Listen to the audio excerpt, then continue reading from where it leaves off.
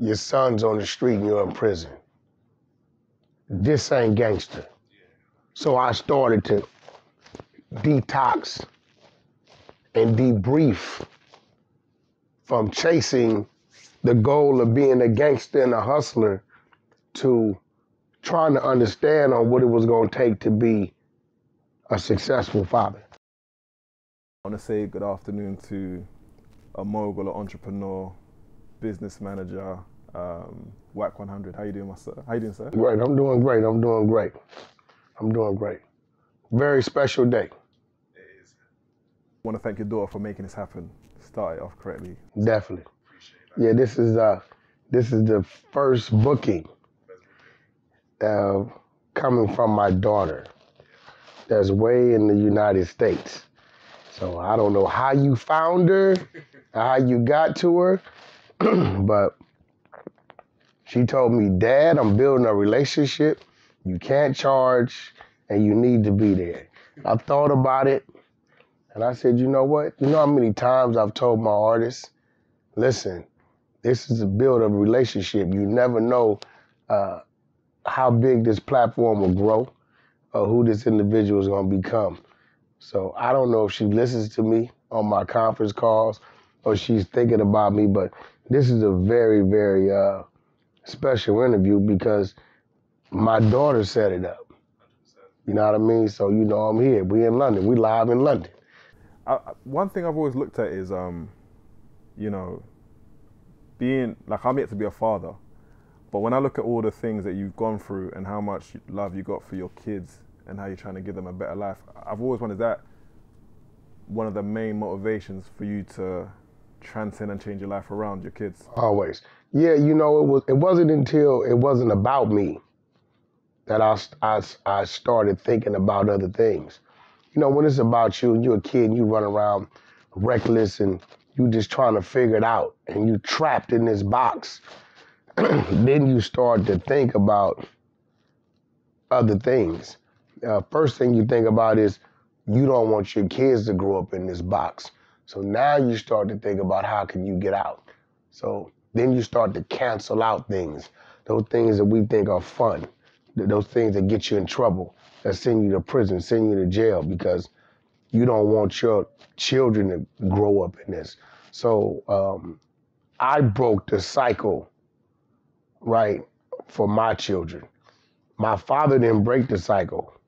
He kind of went backwards because he grew up in a good neighborhood and regressed down to the ghetto.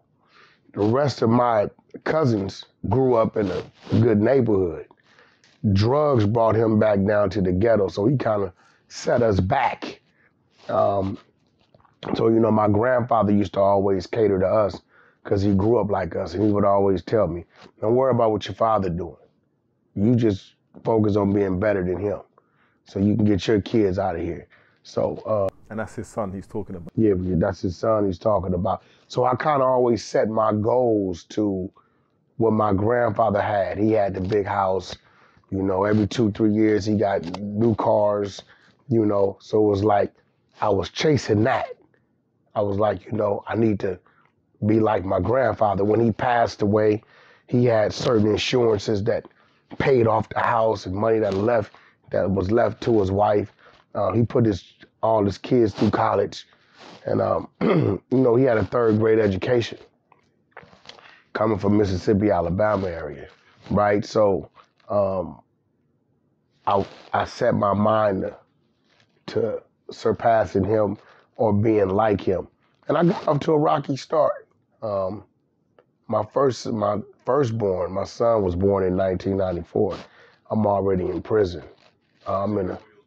He was born in 1994, so I'm in prison as a juvenile, but I'm in a men's facility. So before you go, so the UK is a bit different. So you can be a minor in age and you'll be in prison with grown men. So I was one of the first situations that they charged, a minor charged as an adult. They said you're unfit. They tried to send me back to youth authority, a place I'd already been, but they sent the letter down from Sacramento, which is our capital, and told him due to his level of sophistication and manipulation. We don't want him back in our facilities. So now I'm stuck. I got a felony offense. It can't go to a juvenile facility. It was a gift and a curse because I was looking at like 17 years. So the female judge, she's scratching her head. She's like, I don't know what to do with you. She's like, if I gave you a time reduction, will you sign a waiver to go to state prison? If not, they were gonna have to hold me in a juvenile facility, probably in lockup, the whole solitary confinement until I turned 18, so 2 years, and then send me to the facility. So I'm like, yeah, so they should reduce my time. By this time, my mentality is that anyway. I'd have been to juvenile hall, juvenile camp, youth authority. I'm big, I'm buff, my mentality, I'm fighting. You know, I'm like, okay, well, send me up there with the homies. That was just my mentality. But I was a failure. I was a success at getting a street reputation as a gangster and a hustler. I was very successful at that, right? But I was a failure because I was a father in prison. So the very things that I held against my father because he was on drugs and wasn't there for me, I was falling off into the same lane. Whether I was on drugs, whether I was gangbanging, hustling, if it took me away from my children, right, I was the same person. And it scared me because to this day, I don't call my father or dad. I call him by his name because of the lack of respect that was instilled in me from the beginning. So I accepted the fact every day I had this ritual, right? After I got through doing my push-up routine and I did my hygiene, I would look in our mirror, which was a stainless steel plate. You could see a little blur of your shadow. And I would greet myself. And I would call myself a bitch-ass nigga. You know you a bitch-ass nigga. Your son's on the street and you're in prison. This ain't gangster. So I started to detox and debrief from chasing the goal of being a gangster and a hustler to trying to understand on what it was going to take to be a successful father. I think what's interesting about that is when do the values converge? Because I think everyone's heart, they know what's, to an extent, what's right, what's wrong, but the streets takes us to a certain path. But it seems like you did have that awakening. I'm just wondering, even at that point, when you do end up coming out, how do you still, like the cycle being broken couldn't have been straight away. Was it still time after you came out, or was it? No. My transition from being a gangbanger started probably after about 2 years in prison, because at this point in time, I'm starting to understand that the so-called enemy, the so-called Crip, he's really not my enemy unless I want him to be. See, he's plagued with the same situations I'm plagued with. Growing up in a broken home, trying to fend for himself. The only difference between him and me is his parents raised him on that side of the track, and my parents raised me on this side of the track. And because of the ignorance of gangbanging, right, we're taught, fuck them, screw them. You're not taught to get to know this individual. Just he has on a certain color because he's the enemy. And it wasn't until maybe a decade later that I started to understand where certain beefs come from. Like for what I represent, Paru, the Paru Crip beef came from one guy stole another guy's leather jacket. And over the years, you got thousands of people in jail, thousands of people dead behind two individuals and a leather jacket. Regardless of what you think you in there for, the light of that fire that's blazing across the country, other cities, other states, is based on two individuals in a leather jacket. So I tell myself, I'm doing prison behind two strangers I don't know in a leather jacket, right? So meeting people. You go to a facility, bro, you ain't got no soap or deodorant because you waiting on your things to catch up with you. But then it's a man that looks like me come to the door and say, hey, black man, there you go. And it's toothpaste and toothbrush and soap and deodorant. You're thankful. Then you later find out that this man is a Crip. Right? You know what I mean? So it's kind of like, do you continue to make them your enemy because of what they were forced to do as you were forced to do it? But then you greet every man as a man, which now supports that growth to become a better man as a father to your child, right? See, doing it the other way keeps you fighting and stabbing and catching time, which keeps me away from my child. Doing it this way, right, gives me a little more assurance that I might get to my child. So, fatherhood was very, very important to me. And for my son's first 5 years of his life, I was not a father. And every day of his life, if he wanted that, I definitely owe him an apology, right? Because I wasn't there to instill. I didn't see those first steps. I didn't change that diaper. I didn't hold him in my arms and feed him. I can't claim any of that. His mother could claim that. So, when it came to my daughter, they're 10 years apart, literally. They were literally set to be born on the same day. She came 30 days early as a literally. Same date, the 26th. He's August 26th. She was supposed to be born August 26th. She came July 26th, right? So, but her life, when she was born, she's never seen sidewalks in front of her house. Right? She doesn't know about dad. She knows about dad was in prison, but that wasn't part of her life. She's seen dad in the house. I'm a participant in her growing up. I did her hair as best I could. You know what I mean? So, and I went through the struggles. Coming home from prison, bro, was a struggle. I had friends that'll say, hey, here's this, go make a couple $100,000. That was tempting versus go get this job that pays you $6.50 an hour. Having the image that I have. You know what I mean? But I understood before the fall comes of pride.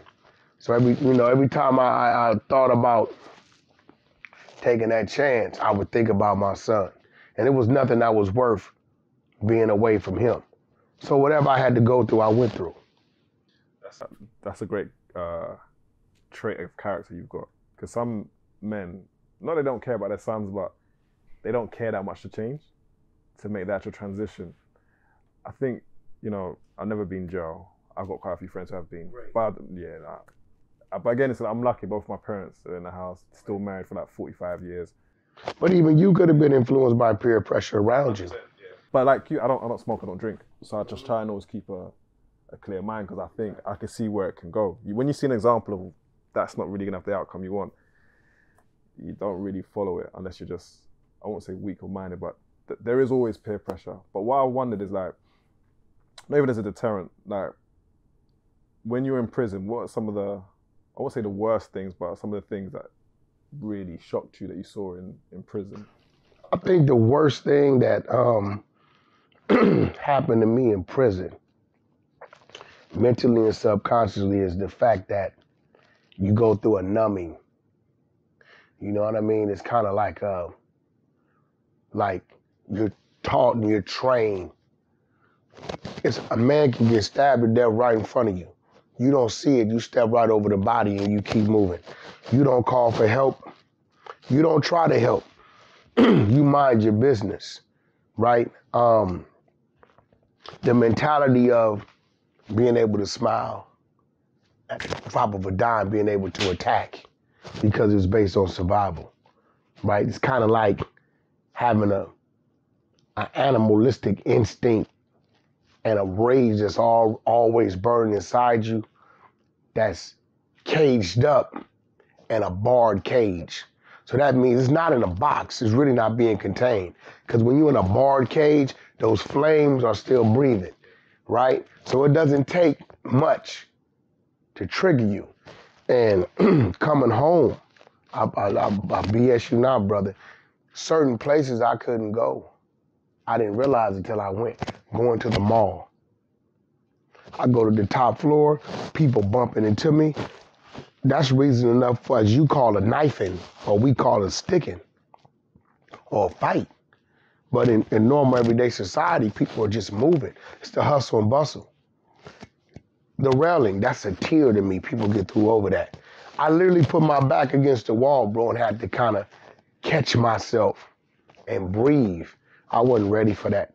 Walking into a restaurant, sitting down, and instead of me looking at whoever I'm there with, I'm scanning the room. And when you're scanning the room and you look at people, people look back at you. That look to me is confrontational, but yet I'm not there, I'm here. So it was like, kind of like rehabilitating yourself and entering society takes a while. Even down to a point, brother, taking a shower. I mean, for at least a month or two, I got in the shower with my boxers on because that's what we do. We wash our boxers in the shower, right? It didn't, you know what I mean? So, being able to come back into society and be civil and not say, this dude's looking at me, I'm gonna do something to him. Instead of, this dude's looking at me, let me give him a nod and a wave. Maybe he'll give me a nod and a wave back, right? So it's kind of like being able to integrate yourself. It took that from me. And even today, I'm numb. Like, I can isolate myself in this room, no problem, as long as I can see what's going on outside of the room, right? And it shouldn't be like that. Certain things that would affect a normal citizen, a human being, doesn't affect me because I know how to convert. You know what I mean? If they said right now, yo, it's a gunman, it's a problem in the hallway, most people are gonna lock the door. I'm gonna go in the hallway. And I think my biggest threat to myself, my biggest weakness is the fact that I don't fear. I don't fear those type of things. We all wake up and we fear, something happening to our loved ones and things like that. But I don't fear going into the fire. It's just, you tell yourself if it's supposed to happen, it's gonna happen, right? And that's not, it's not a good feeling. Like, I have to talk myself out of things. You know what I mean? I know it sounds crazy, but it's like it's this little birdie on my shoulder. It's two of them. It's, he's telling me, get him. What? You going for that? And the other one's telling me, hey man, you got $1 million deal you closing next week, and your daughter's cheer event is next week, and your son's doing this and this and that. Stay the course. So, over years, I've been home 24 years, and the birdie's still there. He might be a little parakeet now, but he's still there. And this is why I stay away from certain types of people, because they don't know. And even in society, a lot of people understand there are all kind of people out here. And I tell people, greet a person with respect, because you never know what you're dealing with. I tell women, don't send your significant other out the home angry, because you never know what that may trigger. You know what I mean? But ultimately it comes down to us as men to be able to control that. And that's probably my biggest challenge, is on a daily controlling that and dealing with situations in a civil manner. I think, do you know what's also, I think, inspiring is, I've wondered, where did the business acumen come into it? Because was it the truck? You had the trucks? Yeah. But and we'll get into the music and what's going on currently, but even then, where did that acumen, was that from your grandfather? Where did it come from? The business came from the streets, and the streets, and the hustle of the street. I was always a straight A student. Yeah, I was a straight A student always. I graduated early. I never saw the 6th grade. I went from the 5th grade to the 7th grade. I've always was ahead of my class. People that know me will tell you that, right? But the streets is what really taught me the business. Even the things I do today, like I got a diaper company that's launching in a month. right? Even the things I do today, the trucking, the music, it's a product and it's distribution. So if I go back to the streets where I come from, the streets of Pacoima, right? The cheap product was drugs, crack, marijuana, things of that nature, or even firearms, right? The more distribution you had, the more drugs you could sell. The more drugs you could sell, the more money you make, right? So I understood product and distribution. So now my thing is, if you can create a product that you could distribute, that's legal. I eliminate the stress and the risk and the danger, right? Now, my risk factor just comes down to my marketing scheme and how much I'm paying for the product, right? And I was always pretty good at knowing how to cut the middleman out to get to the product, right? So this is why I took several trips to China, direct, and I've been in a little old raggedy Jeep going straight to the warehouse. No middleman. So when most people will be paying 40 cents per piece, I'm paying 14, right? Modern day Frank Lucas, same thing, right? Better product because he's getting it for a great rate. He can sell it for less cost. I took the negative and applied it to a positive. Same thing with the trucks. It was like they have this thing called deadhead. You either load it, and then deadhead means you have a truck with nothing in the trailer. So the standard way of doing business in trucking was you want to be loaded both ways. So that we would go from Oxnard to like Seattle, Washington, 1,000-mile, 1,100-mile run. It pay you like $7,000. It costs you about $500 in fuel, one way. The load coming back, it was maybe a fuel load. It was just to have some money. Maybe pay you $2,000, $2,500. So you might get there on a Tuesday, and they'll say, hey, we're not gonna have no loads until Thursday.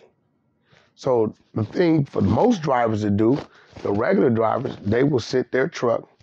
We made $7,000 up.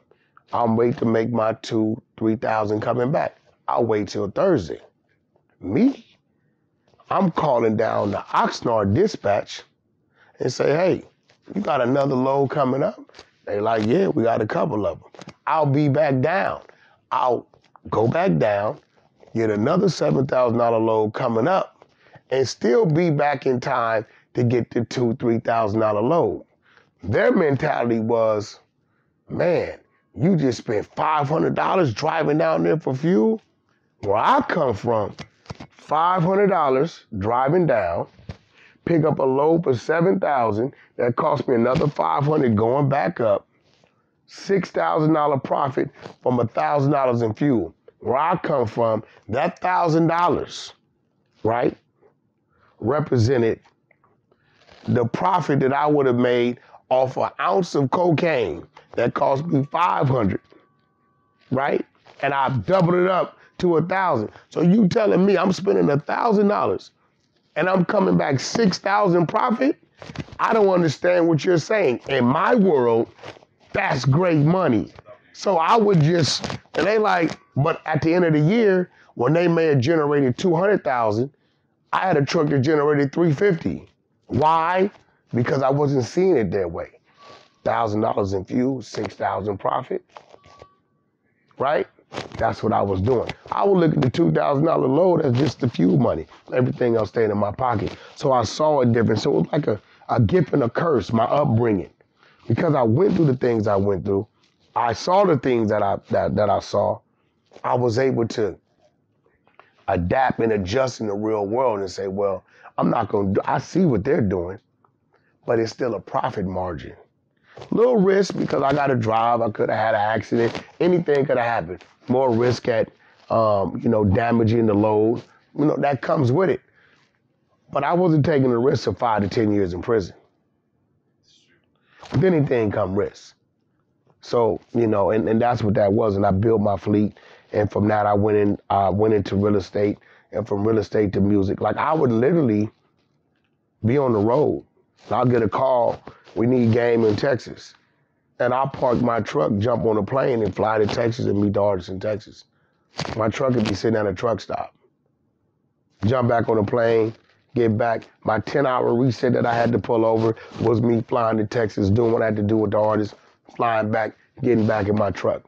I was literally operating my truck, maintaining the fleet, and managing and working a label at the same time.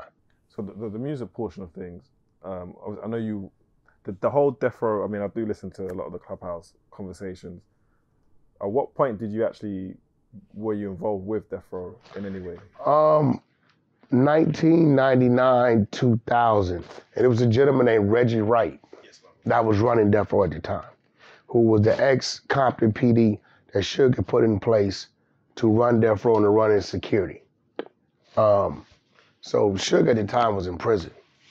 But back then, when you're in prison in California, you're hearing about the guys that's doing this, the shakers and the bakers, you know what I mean? So it's like, yo, this dude over here in Folsom, this dude in Soledad, this homie's in Corcoran, this, that, and other. So while he's sitting in prison, homies just coming through photo albums, who is this, that's this. So he knew of me that way. He didn't get to know me until Reggie Wright made that call and was like, yo, Pooh Ryder was already at Deathrow as security, street security, up under their payroll, driving their cars, living in their homes. So that's my home as a childbirth. Me and Reggie bonded because Reggie like, well, you're a little different. You want to conduct some business. We should call him and let him know we need you around here. So what he did was gave me access. I would never take a Deathrow chain because then at that point, you're under that Simon Says BS. And like when people call him Simon, Corrupt does it a lot, I won't call him that because that means something. Well, I got to go to the store because Simon said go. You got my chain on your neck, I'm paying you driving my car, you living in my house, right? So I didn't want that, I just wanted the access to do business. So I gotta give my Deathrow credit to my homeboy Pooh Ryder, rest in peace, and Reggie Wright, who let me in the door and made the call. So I was moving with Reggie probably about 8 or 9 months prior to Suge even coming home. Now once Suge came home and we started talking and I would move a few places with him, he knew I was a little different from the rest. I had my own things. I was already pulling up in Escalades and Mercedes-Benz legally. When he realized I was doing it legally, because he would call me, where you at in my truck? Man, you really, yeah, I own the truck, it's my contracts. You know what I mean? Every BMW, Porsche, Audi, Volkswagen that came through the West Coast from Germany, from Europe, we took to the dealers. So I was getting 250, 300, 350,000, right, from my truck. Then I had a fleet behind me that I kept a third off each truck. So it was like, you know, no, you can't pull me to come hang out at Deathrow all day. But when I get in on Friday or Thursday night and you want to meet whatever, I can come down, have a conversation. So that's kind of where that came from. But you ask me real life questions that your people, my people, and where we come from need to hear, because a lot of people are told if you don't have education or if you've been to jail or you have a felony, it's over with. No, it's not. I can stand on the side of many doctors and attorneys and businessmen and bankers and guarantee you they don't have the financial profile that I have. Hey, listen, Amaru, you told me when I come to London to pull up to ADTV. I'm here, open the door, and let's see what you about. Let's get to it. He was doing all that talking. Now let's have a conversation.